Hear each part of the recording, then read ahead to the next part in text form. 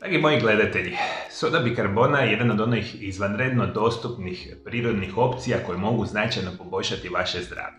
U današnjoj temi ću vam dati 3 izvanredna recepta kojim soda bikarbona može značajno ukloniti situaciju vezanu sa vašim staračkim mrljama. Isto tako, ove vrste smjesa koje ćete konzumirati na vašoj koži značajno poboljšava zdravlje kože. I ukoliko želite recimo ukloniti one mrtve stanice na vašoj koži, želite smanjivati akne, mitesere i slične vrste kožnih tegoba, ova vrsta izvanrednih smjesa sa sodom bikarbona može izvanredno i značajno pomoći. Kada specijalno govorimo o problemima vezanim sa staračkim mrljama, dakle sasvim je logično da određeni broj osoba kad kreću 50-60 godina pa nadalje dobiraju te staračke mrlje na vašoj koži. Glavni uzrok će vam biti nedostatak vitamina C, što itekako morate biti svjesni. Specijalno će se ovo dogoditi na onim mjestima gdje ste se tijekom vašeg života specijalno izlagali suncu i sunčevoj svjetlosti. Dakle, ajde vodite mi računa o tome, dakle to će se najvjerojatnije događati. Drugi glavni uzrok biti će nešto što se naziva rezistencija na inzulin ili sami dijabetes. To konkretno znači da u vašem tijelu inzulin ne odrađuje onaj dio posla što bi trebao i prekomjerna koncentracija šećera u vašoj krvi.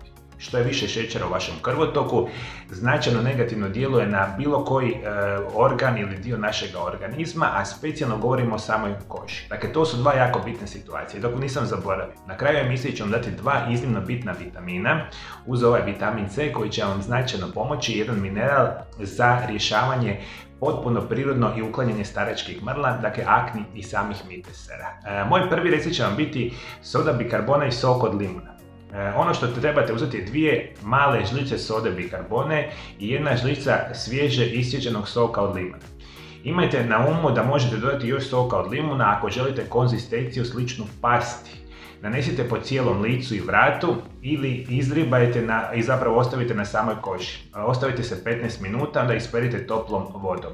Ne samo da je ovo sjajan način da posjetite tamne mrlje, već također možete se smiješiti mrtvih stanica, mitesera, akni i vaša koža poslije ovakve vrste, ajmo tako reći, smjese će izgledati puno bolje. Dakle, miješamo sodu bikarbonu i sok od limuna. Vi ukoliko imate više mjesta na vašem organizmu, vi naravno svu ovu standardnu dozu možete značajno povećati. Dakle, soda bikarbona i limun su izvanredni za zdravlje vaše kože. Druga perspektiva što možete napraviti. Apsolutno smijete konzumirati sodu bikarbona i sok od naranče. Kombinacija soda i bikarbona i soka od naranče čini jednu snažnu, apsolutno masku i pomoć vašoj koži. Zbog samih kiselina u soku od naranče apsolutno možete posjetiti tamna područja kao što su staračke mrlje. Koristite jednu malu žlicu sode bikarbona i jednu malu žlicu soka od naranče. U maloj zdjeli pomiješajte sastojke, utrljajte u kožu i ono što je za razliku recimo limuna, vi ovu vrstu mješavine možete koristiti otprilike 20 minuta na vašoj koži. Dakle, imamo sok od samoga naranđe i same sode bikarbone. Dakle, napravimo pastu, namažemo na lice, držimo 20 minuta, isperemo, super perspektiva. Ovo će vama svima biti itekako jednostavno napraviti. I što bih vam htio reći? Vi ne možete očekivati kod ovakvih situacija da će se vama u nekoliko dana savršeno ukloniti staračke mrlje. Vi kod svih ovih prirodnih opcija si trebate dati truda. Dakle, morate generalno promijeniti vaš način života, morate generalno razmišljati kako si možete pomoći iz ove perspektive. I treća moja preporuka će vam biti nešto što se naziva soda bikarbona i vodikov peroksid. Za one s osjetljivom i suhom kožom ne preporučujem korištenje ove maske jer može biti iritantna za kožu. Prilično je moćan taj vodikov peroksid i može isušiti kožu, pa svakako testirajte mali dio kože prije upotrebe. Ova maska za lice sode bikarbona i peroksida na lice se smije koristiti samo jednom tjedno. Vodikov peroksid je jedan od glavnih sastojaka izbjeljivača, pa molim vas prije upotrebe obavezno isprobajte na malo mjesto kako bi spriječili neželjene nuspojave. Uzmete u malu posudu, stavite jednu žlicu sode bikarbone i jednu žličicu vodikovog peroksida, promiješate ovakvu perspektivu, stavite na vašu kožu i držite 3 do 5 minuta. Dakle, pošto ovo je prilično agresivna metoda, Dakle, uklanjanje staračkih mrlja može vam malo pomoći. Osobno sam, dakle, napominjem, osobe sa osjetljivom kožom ne bi trebale ovo koristiti, a ukoliko niste sigurni jeste ta osoba, uzmite malu samo mješavinu, manji komad, zapravo manju dozu mješavine, stavite na kožu i vidite da će biti sve u redu. I ovo koristite samo jednom tjedno i možete značajno poboljšati situaciju sa vašim staračkim mrljama, isto tako sa aknama, miteserima i sličnim perspektivama.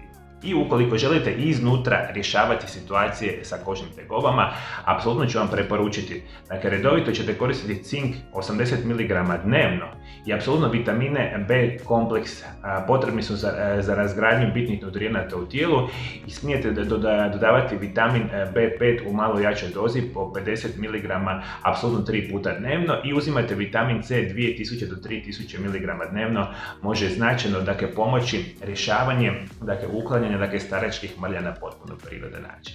Dakle, ovo su sve moje preporuke kako koristite, dakle, sodu bikarbonu sa naranđom, limunom i apsolutno sa vodikovim, dakle, peroksidom. A svi moji dragi gledatelji, ja se toplo nadam da vam se sviđaju moji video zapisi. I ukoliko je takva situacija i još se niste pretplatili na moj kanal, bilo bi izvanredno lijepo od vas. Dakle, ovdje dole ispod video zapisa, kliknite na ikonu Pretplati me i kliknite na ikonu zvona.